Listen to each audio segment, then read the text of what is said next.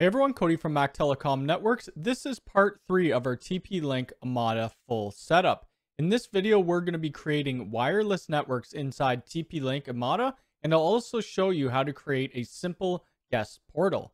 If you're new here, please hit the subscribe button. Make sure to hit the bell icon. If you'd like to hire me for network consulting, visit www.mactelecomnetworks.com. You'd find us on Instagram at Mac Telecom Networks, and if you'd like to join our Discord server, I'll put a link in the description below. First, let's take a quick overview of what we're using.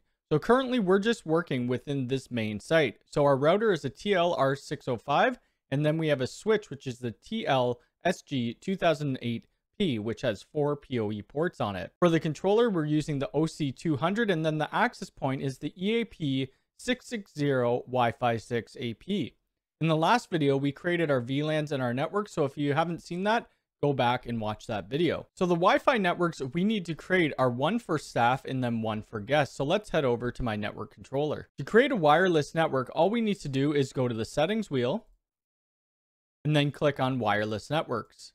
Currently, we have no wireless networks, and we're going to create a new wireless network.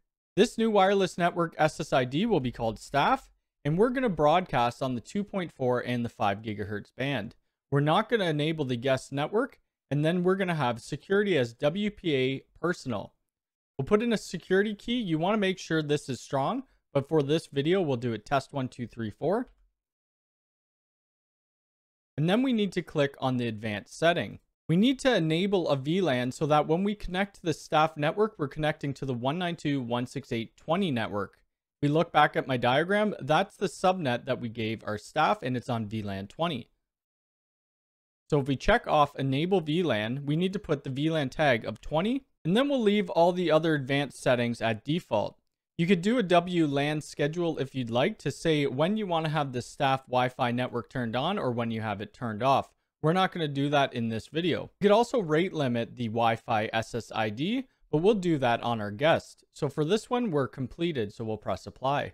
Now our staff wireless network has been completed. We'll create our guest network. So create new wireless network. We'll call it guest. We'll have them broadcast on the 2.4 and 5 gigahertz, and then we're going to enable this guest network.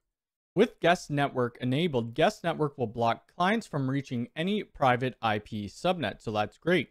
We'll also do the security of WPA personal and put in test 1, 2, 3, 4. And our VLAN ID for this subnet will be 192.168.30.1, so we're in VLAN 30.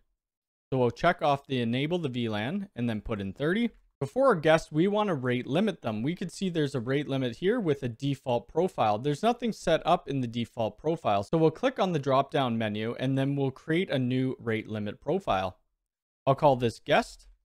And then we're going to enable the download and upload.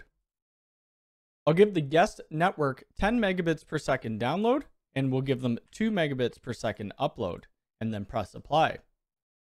Now we need to apply the changes that we've made. And now both of our Wi-Fi SSIDs are done.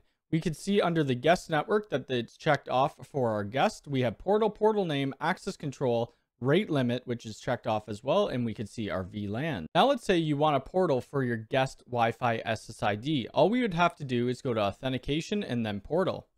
We would create a new portal, and I'll give it a name of guest.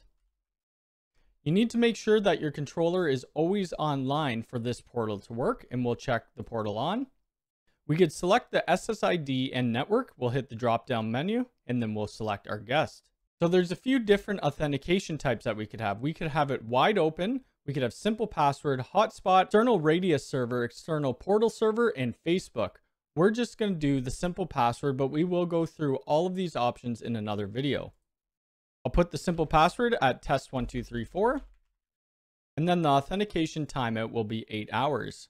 We could redirect using HTTPS. We could specify a different landing page if we have a promotional URL. And you could customize what your portal looks like. Right now, we'll leave it at the default. It will just show TP-Link and then we'll be prompted for a password. I'll scroll to the bottom and we'll press apply. If you're using a guest portal with a password, we're going to want to modify the wireless network for the guest. So we'll go back to our guest network and we'll hit the edit pencil. And then we'll have no security type because the guest portal is taking care of the authentication. We'll press none and then apply. Now let's connect to the guest Wi-Fi SSID. Now we can see it's redirected us to that TP-Link captive portal. We'll put in the password of test1234 and we should get internet access. Now it's redirected us to another website. Let's try to ping google.ca. And we have internet access. So that's how easy it is to set up a guest portal. Also, if we tagged one of our physical ports with the guest network, it would also redirect us to the guest portal. That's great if you need to have some network jacks on the guest network. But that's it for creating wireless networks within TP-link Omada. It's pretty straightforward, as you can see. If you have any questions, please leave it in the comments below. If you like this video, hit the thumbs up button. If you're new here, hit the subscribe button. Make sure to hit the bell icon. All right, thanks.